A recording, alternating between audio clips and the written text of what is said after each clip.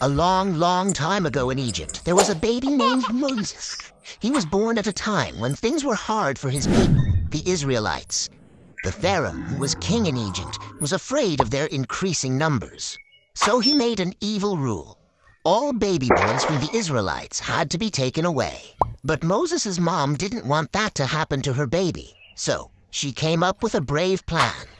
She put Moses in a basket and gently placed it among the reeds along the Nile River. The Pharaoh's daughter found the basket while she was bathing in the river. She felt sorry for the crying baby and decided to take care of it.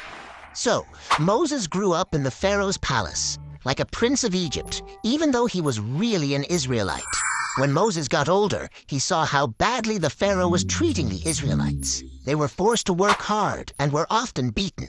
This made Moses upset, and one day, he killed an Egyptian guard that was beating an Israelite slave. After this, he had to leave Egypt, so he ran away to a far-off land and lived there for many years. Then, something amazing happened.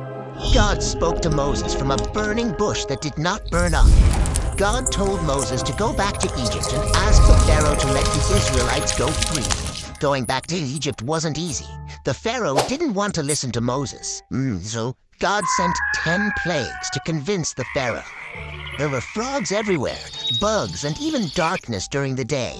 Finally, after the last and saddest plague, the Pharaoh agreed to let the Israelite people free. Moses led the Israelites out of Egypt, but their journey wasn't over.